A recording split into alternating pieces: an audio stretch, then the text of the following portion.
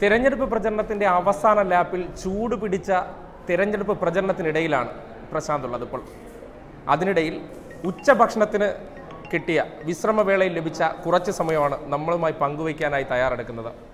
സ്വാഗതം. എങ്ങനെയുണ്ട് തിരഞ്ഞെടുപ്പ് പ്രചരണം? അവസാന ലാപ്പിലേക്ക് കിടക്കുകയാണ്. എങ്ങനെയുണ്ട്? നന്നായി തന്നെ മുന്നോട്ട് പോകുന്നു. ഞങ്ങളെ സംബന്ധിച്ച് വട്ടിയൂർക്കാവ് അത്ര പ്രതീക്ഷയുണ്ടായിരുന്ന മണ്ഡലം ആയിരുന്നില്ല.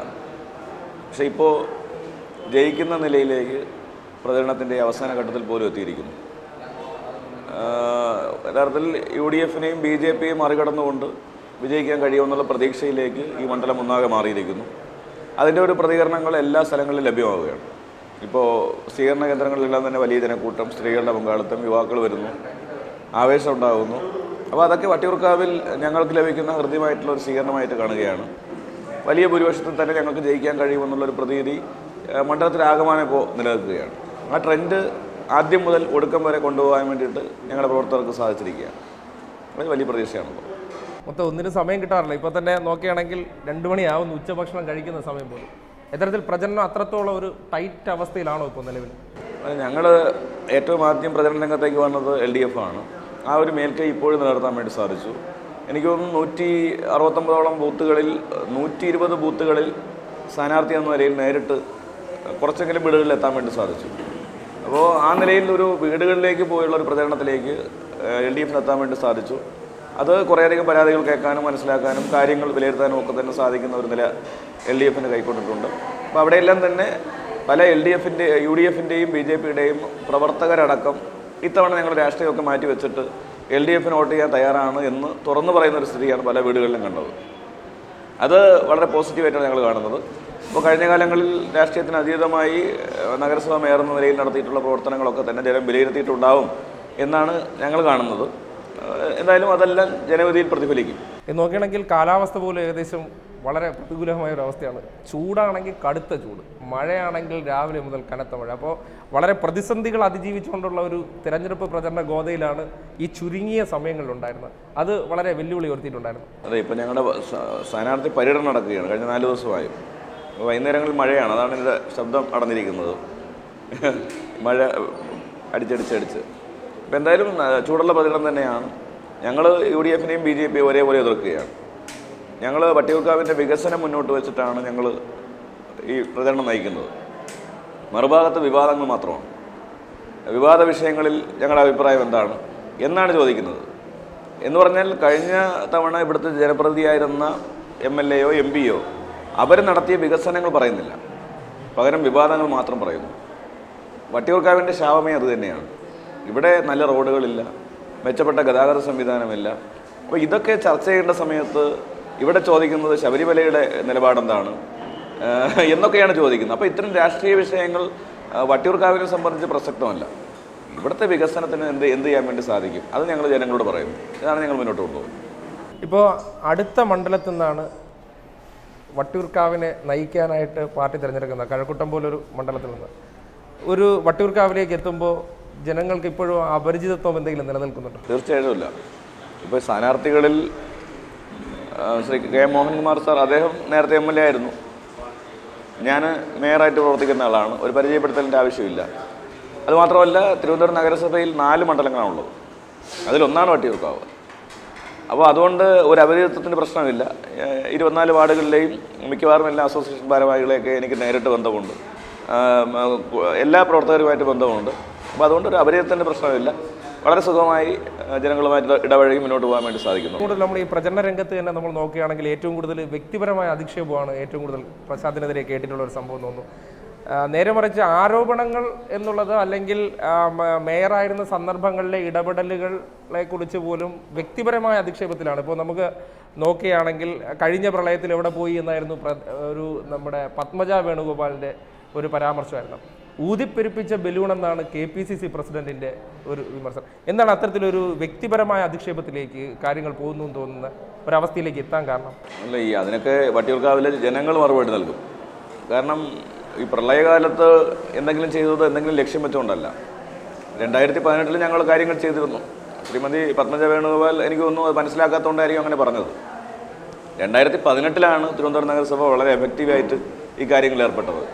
അന്ന് ഞങ്ങൾ പ്രളയ ദുരിതാശ്വാസ കൗണ്ടർ സ്ഥാപിക്കുക എന്നതിന് പുറമെ കേരളത്തിൽ ആദ്യമായ ഒരു തദ്ദേശ സ്വയംഭരണ സ്ഥാപനം 450 പേരടങ്ങുന്ന ടീമുമായി റാന്നിയിലും ചെങ്ങന്നൂരും ആറന്മുളയിലും നേരിട്ട് പോയി മേയറുടെ നേതൃത്വത്തിൽ ക്ലീനിങ് അടക്കമുള്ള നടപടികൾ നടത്തി വീടുകൾ വൃത്തിയാക്കുക.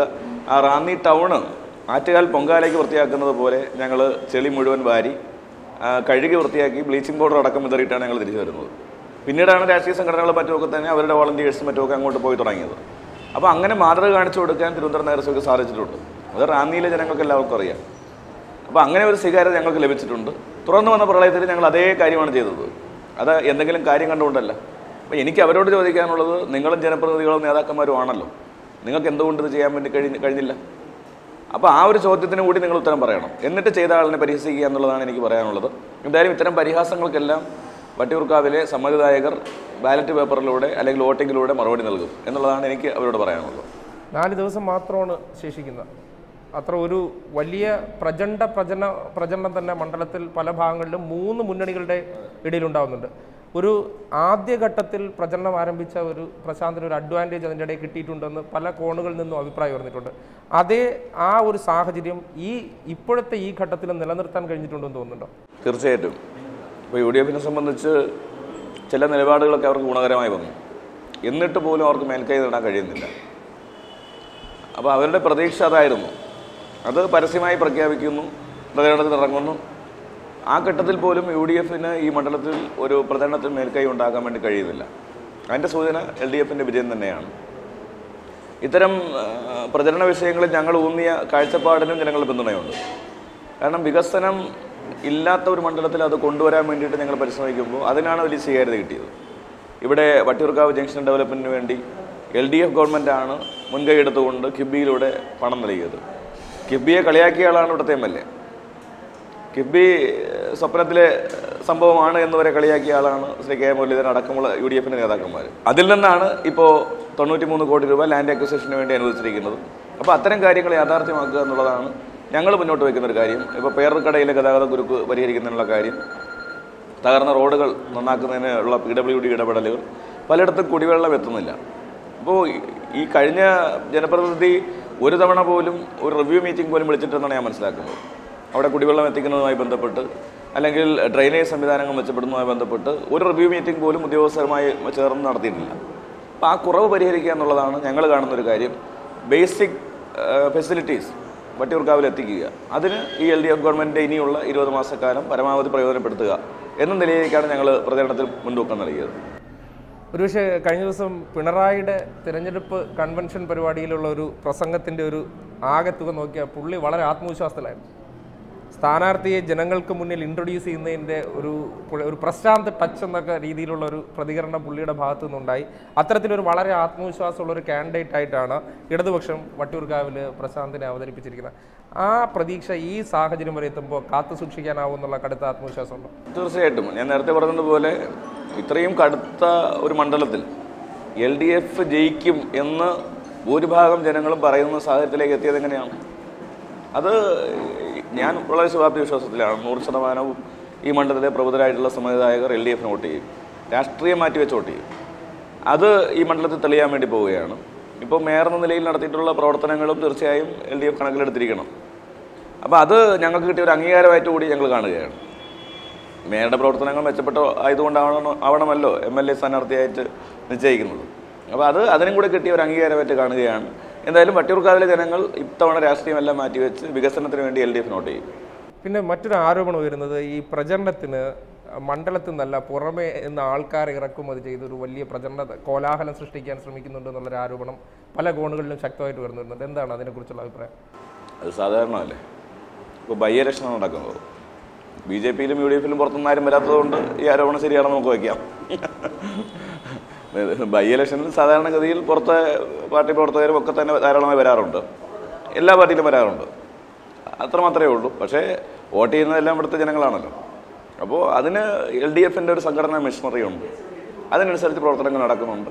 അതിൽ ഇത്തരമൊരു ആരോപണം ഉയർന്നതായിട്ട് ഞാൻ മനസ്സിലാക്കുന്നില്ല. പിന്നെ അതുപോലെ തന്നെ ഈ പ്രളയത്തിലുണ്ടായിരുന്ന ഈ ഇടപെടൽ മൂലം മേയർ ബ്രോ എന്നുള്ളൊരു പേര് ചാർത്തി കിട്ടി. അതിൻ്റെ പേരിലൊരു യുവാക്കൾ ഇപ്പോൾ മേയർ ബ്രോ ഒരു സ്ഥിരം പേരാക്കി മാറ്റിയതിന് ശേഷം അപ്പോൾ ഈ തിരഞ്ഞെടുപ്പ് കളത്തിലേക്ക് വരുമ്പോഴും അവർ ആ ഒരു സ്നേഹത്തിൻ്റെ ഭാഗമായിട്ട് ഒപ്പം കൂടുന്നുണ്ട്. തീർച്ചയായിട്ടും അവർ ഇപ്പോൾ ഫ്രണ്ട്സ് ഓഫ് എയർ ബ്രോ എന്ന് പറഞ്ഞുകൊണ്ട് അവരിപ്പോൾ തെരുവ് നാടകവും നാടൻ പാട്ടുകളും കലാജാതയും അടക്കമുള്ള പരിപാടികളുമായിട്ട് അവർ രംഗത്തുണ്ട്. അപ്പോൾ അതെല്ലാം അവരോടൊപ്പം നിന്നതിൻ്റെ ഭാഗമായിട്ടാണ്. ഒരു ദിവസം കൊണ്ട് മേയർ ബ്രോ ആവില്ലല്ലോ. അപ്പോൾ അത് അവരോടൊപ്പം നിന്ന് അവരുടെ സേവന സന്നദ്ധതയെ പ്രയോജനപ്പെടുത്തി യുവത്വത്തിൻ്റെ പ്രതീക്ഷകളെ ഉയർത്തുക എന്നുള്ളതാണ്. കാരണം യുവാക്കളൊന്നും സാമൂഹിക സേവനത്തിന് വരുന്നില്ല, അവരെല്ലാം അരാഷ്ട്രീയവാദികളാണ്, മാറി നിൽക്കുകയാണ് എന്നൊക്കെ പറഞ്ഞ് കളിയാക്കുന്ന ഒരു ലോകത്ത് വളരെ പെട്ടെന്ന് 1000-ഓളം വരുന്ന 2000-ഓളം വരുന്ന ചെറുപ്പക്കാർ ഇങ്ങോട്ട് വന്ന് ഈ കാര്യങ്ങളൊക്കെ ചെയ്യുന്നതെന്ന് പറഞ്ഞാൽ ചെറിയ കാര്യമല്ലല്ലോ. അപ്പോൾ അതിനൊരു എളിയ നേതൃത്വം കൊടുക്കാൻ വേണ്ടി സാധിച്ചു എന്നുള്ളത് തീർച്ചയായും എന്നെ സംബന്ധിച്ച് അഭിമാനം നൽകുന്ന ഒരു കാര്യമാണ്. അവരുടെ എല്ലാം പിന്തുണ ഞങ്ങൾക്കുണ്ട്. അത്ര ആ സങ്കല്പങ്ങളെല്ലാം വോട്ടായി മാറും എന്നുള്ള പൂർണ്ണ വിശ്വാസമുണ്ട്. അതായത് യുവജനങ്ങൾക്കിടയിലുള്ള ഇടപെടൽ മുഴുവൻ വട്ടിയൂർക്കാവിലും പ്രതിഫലിക്കാൻ തീർച്ചയായിട്ടും അവരിൽ ഒരാളായിട്ടാണ് അവരെന്നെ കാണുന്നതാണ് ഞാൻ മനസ്സിലാക്കുന്നത്. സ്വാഭാവികമായിട്ടും അവർ മറ്റ് രാഷ്ട്രീയ കക്ഷികളിലുള്ളവരടക്കം ഇത്തവണ LDF വോട്ട് ചെയ്യുക തന്നെ ചെയ്യും. അതിന് അവർ രാഷ്ട്രീയം കാണുന്നില്ല. ഇപ്പം ഞാനൊരു രാഷ്ട്രീയ പ്രസ്ഥാനത്തിൻ്റെ ഭാഗമായിട്ട് മത്സരിക്കുന്നതാണെങ്കിൽ പോലും കഴിഞ്ഞ കാലങ്ങളിലെ പ്രവർത്തനങ്ങളും മറ്റുമൊക്കെ വിലയിരുത്തിക്കൊണ്ട് മറ്റ് രാഷ്ട്രീയ കക്ഷികളുള്ളവരും ഇത്തവണ LDF വോട്ട് ചെയ്യുമെന്ന് തന്നെയാണ് എൻ്റെ വിശ്വാസം. ഈ പാർലമെൻ്ററി രാഷ്ട്രീയത്തിലേക്ക് ഒരു പുതുമുഖമാണ്. മീൻസ് ഒരു ഫസ്റ്റ് ഓഫ് ഓൾ ഒരു വാർഡ് മെമ്പർ, പിന്നെ കൗൺസിലിലേക്ക് നഗരസഭാ കൗൺസിലിലേക്ക് തിരഞ്ഞെടുക്കുന്നു. 3 വർഷത്തിനിടയിൽ തന്നെ പാർലമെൻ്ററി രാഷ്ട്രീയത്തിലേക്കുള്ള ഒരു സുവർണാവസരമായി പരിഗണിക്കപ്പെടുന്നു. അപൂർവങ്ങളിലായി ലഭിക്കുന്ന ഒരു ഭാഗ്യമാണ്. എങ്ങനെ നോക്കിക്കാണുന്നു അതിനെ? തീർച്ചയായിട്ടും അത് 24-ാമത്തെ വയസ്സിലാണ് ഞാൻ പഞ്ചായത്ത് മെമ്പറായി തിരഞ്ഞെടുക്കപ്പെടുന്നത്. 34-ാമത്തെ വയസ്സിലാണ് മേയറായി തീരുമാനിക്കുന്നത്. അത് എൻ്റെ പ്രസ്ഥാനം തന്നിട്ടുള്ളൊരു അവസരമാണ്. എനിക്ക് മാത്രമല്ല, ചെറുപ്പക്കാർക്ക് ആകമാനം തന്നിട്ടുള്ളൊരു അവസരമാണ്. കാരണം തിരുവനന്തപുരം പോലെ തലസ്ഥാനത്തിൻ്റെ ഒരു പ്രധാനപ്പെട്ട നഗരം, ക്യാപിറ്റൽ സിറ്റി, അവിടുത്തെ മേയറായിട്ടാണ് തീരുമാനിക്കുന്നത്.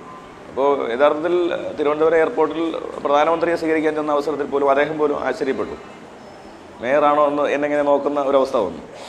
അപ്പോൾ അത് പ്രതീക്ഷിക്കുന്നില്ല. കാരണം മേയർ എന്നൊക്കെ പറയുമ്പോൾ നമ്മുടെ പഴയ ശ്രീ MP പത്മനാഭൻ, അദ്ദേഹത്തിനെ പോലെയൊക്കെയുള്ള രാജാനുബാഹു പ്രാകൃതമൊക്കെയാണ് എല്ലാവരും പ്രതീക്ഷിക്കുക. അപ്പോൾ അതിൽ നിന്ന് വ്യത്യസ്തമായി ഒരു ചെറുപ്പക്കാരന് അവസരം കൊടുക്കാൻ LDFും CPM തീരുമാനിച്ചതിൻ്റെ ഭാഗമായിട്ടാണ് ഞാൻ വരുന്നത്. അത് ചെറുപ്പക്കാർക്ക് കിട്ടിയിട്ടുള്ള ഒരു അംഗീകാരം കൂടിയാണ്. പിന്നെ ഒരു കാര്യയുടെ, ഈ തെരഞ്ഞെടുപ്പ് മൂർധന്യത്തിൽ എത്തി നിൽക്കുന്ന സാഹചര്യത്തിലാണ് ഇപ്പോൾ ഒരു വലിയ വിവാദം. NSS പരസ്യമായിട്ട് എതിർ സ്ഥാനാർത്ഥിക്ക് വോട്ട് പിടിക്കുന്നൊരു ആഹ്വാനം ചെയ്തു. അത് പ്രത്യക്ഷമായ മാധ്യമങ്ങളോട് തന്നെ പ്രതികരിച്ച് UDF സ്ഥാനാർത്ഥിക്ക് വോട്ട് ചെയ്യണമെന്ന് ആവശ്യപ്പെട്ടിട്ടുണ്ട്. എങ്ങനെ നോക്കിക്കാണുന്നു? അങ്ങനെ ഇത്തരത്തിലൊരു വളരെ ക്രൂഷ്യലായിട്ടുള്ള ഒരു തെരഞ്ഞെടുപ്പ് ഒരു സമയത്ത് ഇത്തരത്തിൽ സംഘടനകളുടെ ഇത്തരത്തിലുള്ള ഇടപെടലിനെ എങ്ങനെ നോക്കിക്കാണുന്നുണ്ടത്? അല്ല, ജാതി സമുദായിക സംഘടനകൾ രാഷ്ട്രീയ കാര്യങ്ങളിൽ ഇടപെടാതിരിക്കുന്നതാണ് അതിൻ്റെ ഒരു രീതി. അപ്പം അതിൽ നിന്ന് വ്യത്യസ്തമായിട്ടാണ് ഇപ്പോൾ കാര്യങ്ങൾ സംഭവിക്കുന്നത്. അത് ജനം വിലയിരുത്തുമെന്നാണ് എനിക്ക് പറയാനുള്ളത്. ഒരു സ്ഥാനാർത്ഥി എന്ന നിലയിൽ ഞാൻ ഈ സാമുദായിക സംഘടനകളുടെ നേതാക്കന്മാരെയും പ്രവർത്തകരെയും ഒക്കെ തന്നെ കണ്ട് വോട്ട് അഭ്യർത്ഥിച്ചിട്ടുണ്ട്. അവരെല്ലാം തന്നെ ഞങ്ങൾക്ക് പിന്തുണ നൽകാൻ തയ്യാറാണെന്ന് അറിയിക്കുകയും ചെയ്തിട്ടുണ്ട്. ഞങ്ങൾക്ക് അതിലാണ് വിശ്വാസം. മറ്റ് വിവാദങ്ങളൊന്നും ഞാൻ ഇപ്പം മറുപടി പറയുന്നില്ല. അതൊക്കെ നമ്മുടെ രാഷ്ട്രീയ പ്രസ്ഥാനത്തിൻ്റെ നേതാക്കന്മാരും മറ്റുമൊക്കെ തന്നെ കൈകാര്യം ചെയ്യേണ്ട കാര്യങ്ങളാണ്. സ്ഥാനാർത്ഥി എന്ന നിലയിൽ അവരെല്ലാവരുടെയും പിന്തുണ ഞാൻ തേടിയിട്ടുണ്ട്. അവരെല്ലാം നൽകുമെന്നാണ് എൻ്റെ വിശ്വാസം. അല്ല, ഇത് ചട്ടവിരുദ്ധമാണെന്നോ? അത് ഇന്നലെ സംഗീത് കുമാറിൻ്റെ പ്രതികരണം ചട്ടവിരുദ്ധമാണെന്ന് തിരഞ്ഞെടുപ്പ് കമ്മീഷൻ തന്നെ മാധ്യമങ്ങളിലൂടെ അറിയിച്ചിട്ടുണ്ട്. അതിൻ്റെ പിന്നാലെ ഇന്ന് കോടിയേരി ബാലകൃഷ്ണൻ സംസ്ഥാന സെക്രട്ടറി പരാതി കൊടുക്കുമെന്ന് അറിയിച്ചിട്ടുണ്ട്. അത്തരത്തിൽ സ്വന്തം നിലയ്ക്ക് ഇത്തരത്തിലൊരു പരാമർശത്തിനെതിരെ സ്ഥാനാർത്ഥി എന്ന നിലയ്ക്ക് തിരഞ്ഞെടുപ്പ് കമ്മീഷനെ സമീപിക്കാൻ അങ്ങനെ ആലോചിക്കുന്നുണ്ടോ? ഇല്ല, അതെല്ലാം രാഷ്ട്രീയ നേതൃത്വം കൈകാര്യം ചെയ്യേണ്ട കാര്യമാണ്. ഇപ്പോൾ സ്ഥാനാർത്ഥി എന്ന നിലയിൽ ഞാൻ നേരത്തെ പറഞ്ഞതുപോലെ അവരുടെ എല്ലാം പിന്തുണ തേടിയിട്ടുണ്ട്. അപ്പോൾ അതിനകത്ത് മറ്റ് വിവാദങ്ങൾക്കൊന്നും ഞാനിപ്പോൾ മുതിരുന്നില്ല. ആ സമുദായ അംഗങ്ങളുടെ അടക്കം വോട്ടുകൾ LDFനുണ്ട്. അത് കൂടുതലായി ലഭിക്കാനുള്ള സാധ്യതയുള്ളൊരു സമയം കൂടിയാണ്. അതുകൊണ്ട് ഞങ്ങൾക്ക് അതിലൊന്നും പ്രശ്നമില്ല. മറ്റേതെല്ലാം രാഷ്ട്രീയ നേതൃത്വമാണ് തീരുമാനിച്ച് കാര്യങ്ങൾ ചെയ്യേണ്ടത്. NSSന് വളരെ സ്വാധീനമുള്ളൊരു മണ്ഡലമാണ്. മെജോറിറ്റി വോട്ടുകൾ NSSൻ്റേതാണ്. അത്തരത്തിൽ ഇങ്ങനെ ഒരു തീരുമാനം NSS വിഭാഗം കൈക്കൊള്ളുന്നത് ഒരു ജയസാധ്യതയ്ക്ക് തിരിച്ചടിയാണെന്നുള്ള ചിന്തയുണ്ടോ? തീർച്ചയായിട്ടും ഇല്ല. LDFനെ സംബന്ധിച്ച് ഈ മണ്ഡലത്തിലെ എല്ലാ സാമുദായിക അംഗങ്ങളുടെയും വോട്ടുകൾ LDFന് ലഭിക്കുമെന്നുള്ള കാര്യം തർക്കമില്ല. അതിലേക്ക് ആവശ്യമായിട്ടുള്ള പരിശ്രമങ്ങളാണ് ഞങ്ങൾ ഇപ്പോൾ നടത്തിക്കൊണ്ടിരിക്കുന്നത്. എന്തെങ്കിലും പരാതികളോ വൈഷമ്യങ്ങളോ ഉണ്ടെങ്കിൽ അത് ഗവൺമെൻറ്റുമായി ബന്ധപ്പെട്ട് പരിഹരിക്കാനും സാധിക്കും. അപ്പോൾ അത് അവരെ ബോധ്യപ്പെടുത്തിക്കൊണ്ട് മുന്നോട്ട് പോകും. എല്ലാവരുടെയും വോട്ട് ഞങ്ങൾക്ക് കിട്ടും.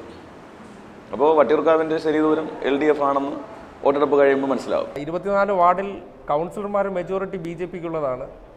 രണ്ടാം സ്ഥാനത്ത് ഇടതുപക്ഷത്തിനാണ് അല്ലേ?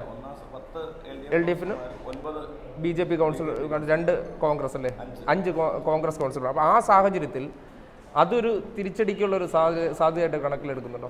ഇല്ല, ഇപ്പോൾ മിക്കവാറും എനിക്ക് തോന്നുന്നു എല്ലാ വാർഡുകളിലും ഇപ്പോൾ ഒരു മേൽക്കൈ നമുക്ക് വരുന്നുണ്ട്. കാരണം അവിടെയെല്ലാം വികസനം നടന്നിട്ടുണ്ട്. ഞാൻ വികസനത്തിൻ്റെ കാര്യം പറഞ്ഞപ്പോൾ കൂട്ടിച്ചേർത്ത് പറയുന്ന ഒരു കാര്യം അതാണ്. കഴിഞ്ഞ 4 വർഷമായി ഈ 24 വാർഡുകളിൽ 120 കോടി രൂപയുടെ മരാമത്ത് പ്രവർത്തികൾ നടന്നിട്ടുണ്ട്. പുതിയ പൈപ്പ് ലൈനുകൾ സ്ഥാപിച്ചിട്ടുണ്ട്, പുതിയ ഡ്രെയിനേജ് നെറ്റ്വർക്ക് സ്ഥാപിച്ചിട്ടുണ്ട്. അതുപോലെ തന്നെ നിരവധിയായിട്ടുള്ള പാർക്കുകൾ നമ്മൾ നവീകരിച്ച് ഉദ്ഘാടനം ചെയ്തു. ഇപ്പോൾ Ayyankali park, Akkamma Cherian park, Vivekananda park, ഇതെല്ലാം ഈ മണ്ഡലത്തിലാണ്. അതെല്ലാം നവീകരിച്ച് ഉദ്ഘാടനം ചെയ്തു. അതുപോലെ തന്നെ നന്തൻകോടത്തെ market, ശാസ്ത്രവട്ടത്തെ health inspector office, കൊടുങ്ങാനൂരിലെ public health centre, മലമുകളിലെ വൃദ്ധസദനം, വട്ടിയൂർക്കാവിലെ mobile MRF unit, RRC, അങ്ങനെ കൃത്യമായി പറയാൻ കഴിയാവുന്ന വികസന പരിപാടികൾ ഈ മണ്ഡലത്തിലെ 24 വാർഡുകളിൽ രാഷ്ട്രീയ വ്യത്യാസമില്ലാതെ ചെയ്യാൻ വേണ്ടി സാധിച്ചിട്ടുണ്ട്. കൊടുങ്ങാനൂർ വാർഡ് BJPയുടേതാണ്. അവിടെയാണ് ആർദ്ര പദ്ധതിയിൽ ഉൾപ്പെടുത്തിക്കൊണ്ട് ആ ഹോസ്പിറ്റൽ നവീകരിച്ച് ഇന്ന് എല്ലാ സംവിധാനങ്ങളുമുള്ള ഹോസ്പിറ്റലാക്കി മാറ്റിയിരിക്കുന്നത്. അപ്പോൾ ഇതൊക്കെ തന്നെ ജനങ്ങൾ വിലയിരുത്തുന്നുണ്ട്. അപ്പോൾ അവർ രാഷ്ട്രീയമൊക്കെ മാറ്റിവെച്ച് ഈ കാര്യങ്ങൾ കൂടി പരിഗണിച്ച് വോട്ട് ചെയ്യും എന്നുള്ളതാണ്. ഇനിയിപ്പോൾ ആകെ 3-4 ദിവസമാണ് അവശേഷിക്കുന്നത്. എത്തരത്തിലാണ് ഇനിയിപ്പോൾ ഉള്ള തിരഞ്ഞെടുപ്പ് പ്രചരണങ്ങൾ പ്ലാൻ ചെയ്യുന്നത്? ഇനിയിപ്പോൾ സ്ഥാനാർത്ഥി പര്യടനം എന്തുകൊണ്ട് അവസാനിക്കും. നാളെയും മറ്റന്നാളുമായിട്ടൊക്കെ ഗൃഹസന്ദർശനം വീണ്ടും തീരുമാനിച്ചിട്ടുണ്ട്. പ്രമുഖ വ്യക്തികളെ കാണുന്നു, കൊട്ടിക്കലാശമുണ്ട്. അപ്പോൾ അങ്ങനെയുള്ള പ്രവർത്തനങ്ങളുമായി മുന്നോട്ട് പോവുകയാണ്. അതെല്ലാം നമ്മുടെ സംഘടനാ മെഷീനറി അനുസരിച്ച് മുന്നോട്ട് പോവുകയാണ്. ജീവിതത്തിലും രാഷ്ട്രീയത്തിലും തൊട്ടതൊന്നും പിഴച്ചിട്ടില്ല എന്നത് തന്നെയാണ് ഈ വട്ടിയൂർക്കാവ് മണ്ഡലത്തിലെ രാഷ്ട്രീയ പോരാട്ടത്തിലും മേയർക്ക് ആത്മവിശ്വാസം നൽകുന്നത്. ഒരുപക്ഷെ അത് തന്നെയാണ് ജയത്തിൽ കുറഞ്ഞതൊന്നുമില്ല എന്ന ശുഭാപ്തി വിശ്വാസത്തിനും അദ്ദേഹത്തിന് ഉൾക്കരുത്ത് നൽകുന്ന കാരണവും. നമസ്കാരം.